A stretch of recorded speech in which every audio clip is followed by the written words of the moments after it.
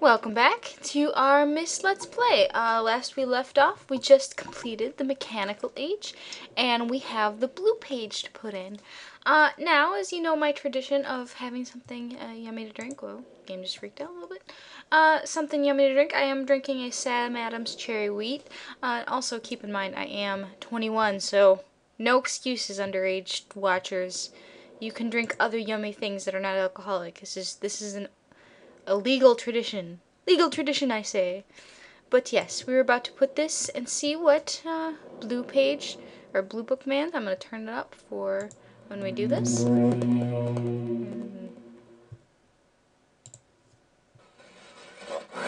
returned! You wouldn't protect. You pages rescue me. I'm acting off. My brother, I beg you.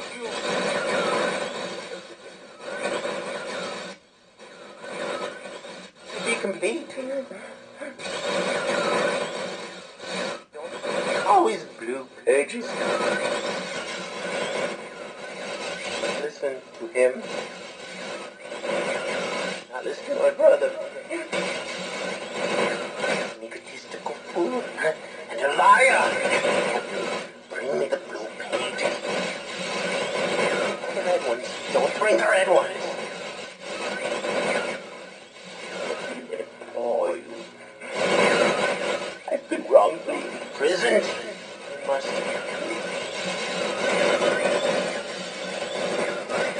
I will have my retribution. Please bring me the blue pages. Please.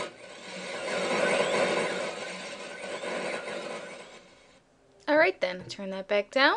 So, there's a little bit more meat, things to talk about in that message. Some notable things. He said he was Akinar again. He said he needs to be rescued, that he's trapped, that we shouldn't listen to his brother, that he's a liar. Always bring the red pages, always bring the blue pages, not the red pages, or, the pink pages, as we've been calling them, because that's what they are. It tells us a little bit more. He's saying not to trust the pink page man, but, you know what, we're gonna see what he has to say in fairness. But they did reveal that they are brothers in those books, or at least the messages in those books, I should say. Alright, so we're going to go back to the mechanical age real fast, and we're going to get a pink page and come back and hear what Pink Book Man has to say. Very simple, since everything's solved here now. The only thing is this is not open, but we have the code already. So what you have to do is you just come back here. We want to go to the left, I believe. Yes. And we remember it was in a secret behind the tapestry, which was by the throne. Here we go. The much better hidden secret room. Akinar's secret room was pretty pathetic. Pretty sad. Maybe he wasn't trying to hide it that badly. Who knows? Oh. I'm gonna turn around. It's not where we want to go. We want to go back out the way we came. Now let's see if I can remember this code off the top of my head. I haven't played this for a few days, but let's see if I remember it from my code things. Oh, the code's already in here. Well, that makes it really easy. Darn it! I was gonna try to remember. It was the elevator symbol, the triangle, rectangle, triangle symbol, the sun rising over the mountain symbol, and the Pac-Man eating something really large symbol. Oh yeah! Coming up with names for stuff like that is very useful for remembering things. Record time, although I'm sure it's not record time. And look at in our hand. Look, it looks like a red page. It's not what it looks like. Why do you lie to me, game? Why do you lie to me?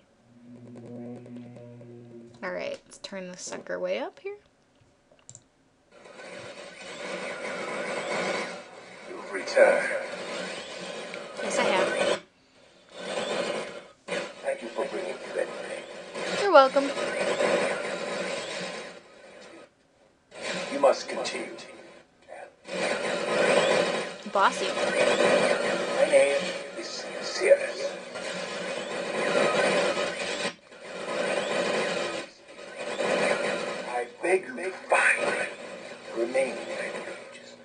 must.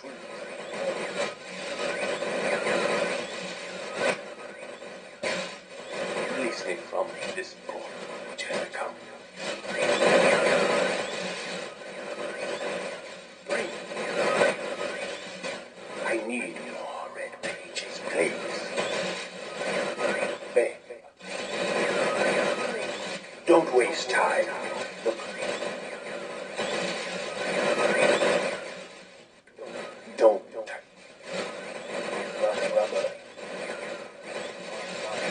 My brother is guilty.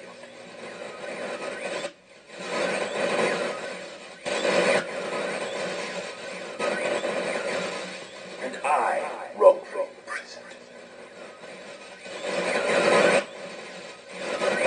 Bring the red page to me.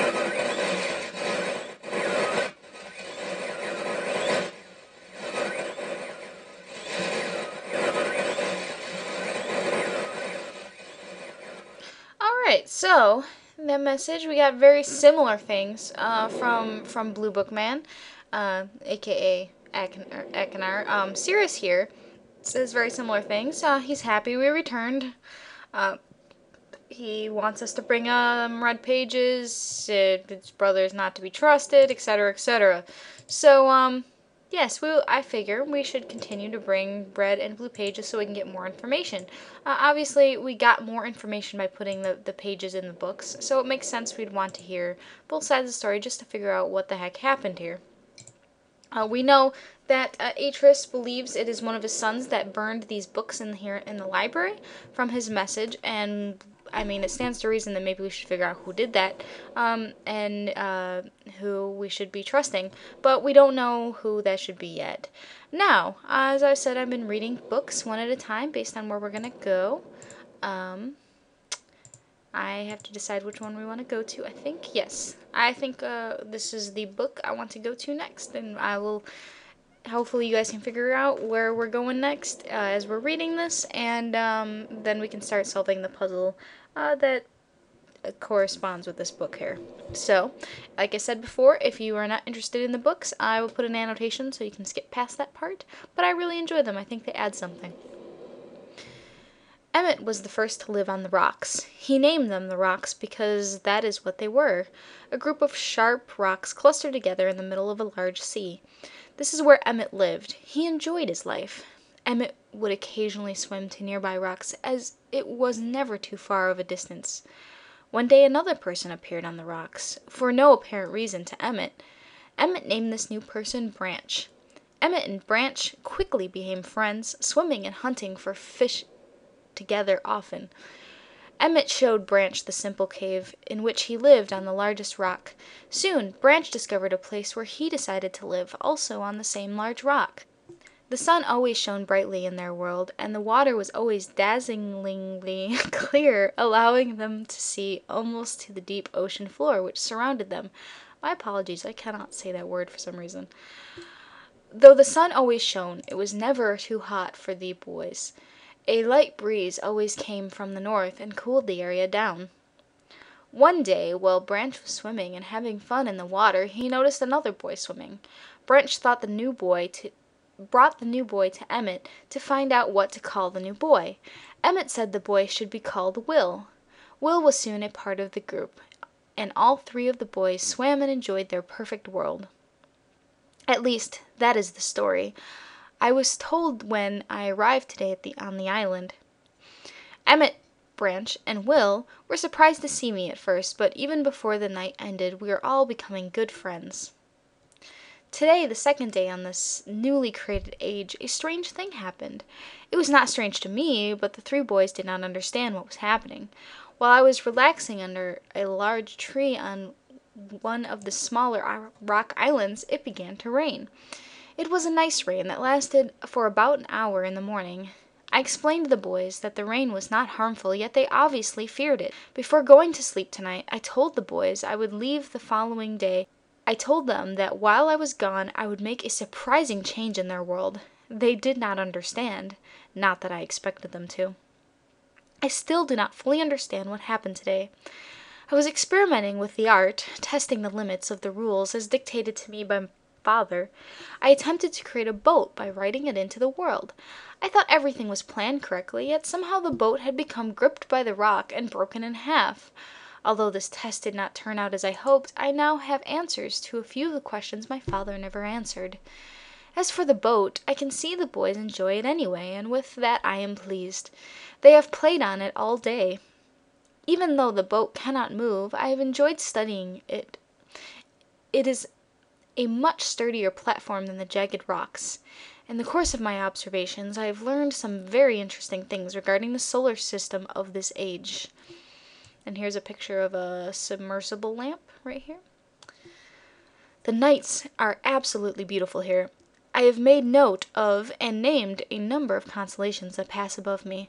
Also during the night I catch glimmers of light from the horizon which I have not been able to discover if it is created by some natural phenomenon or by additional people on far-off islands or rocks.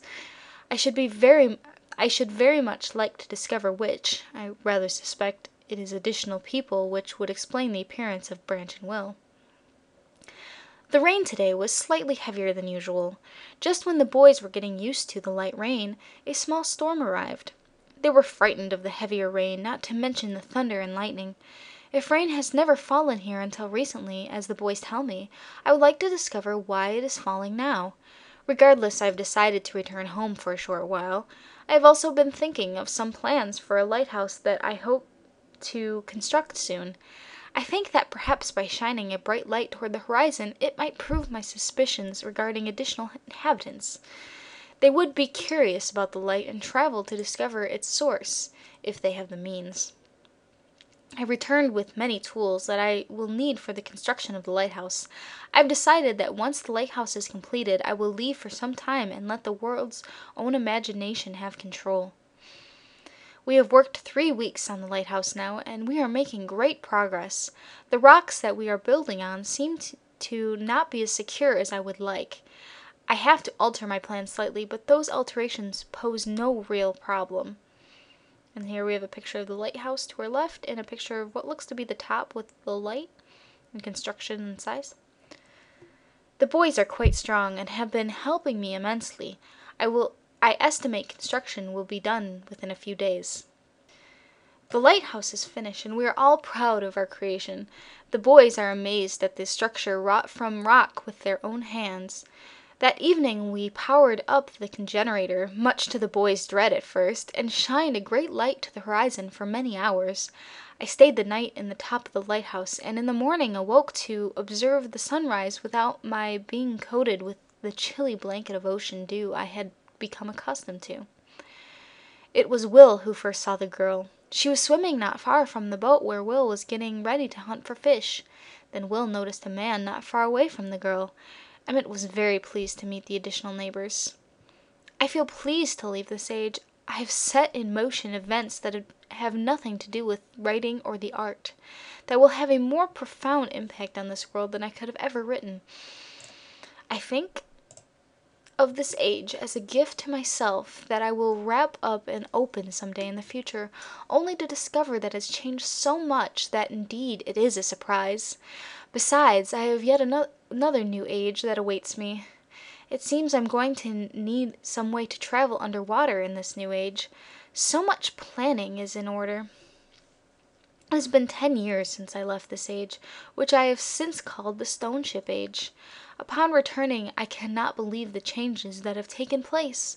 The original 3 boys have grown into adults, and there are many new faces I do not recognize. Branch told me it has not rained for 7 years, and the cool breezes are back again.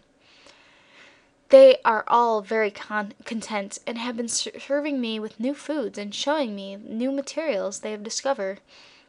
It even seems they have found gold somewhere.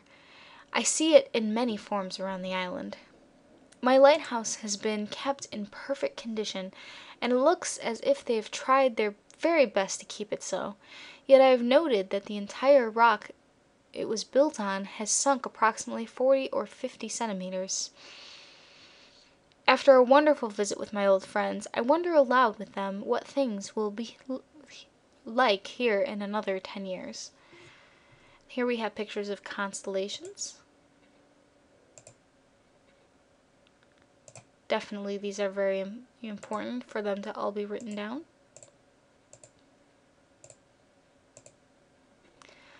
And I think it's interesting that this journal is so old. He comes back in 10 years and adds to it, which I think is really neat. Shows how old some of these books must have been on the shelf. But yeah, the picture of the constellations, we have an anchor, an eye, a snake, a beetle, a cross, an arrow, a flamingo, and a leaf.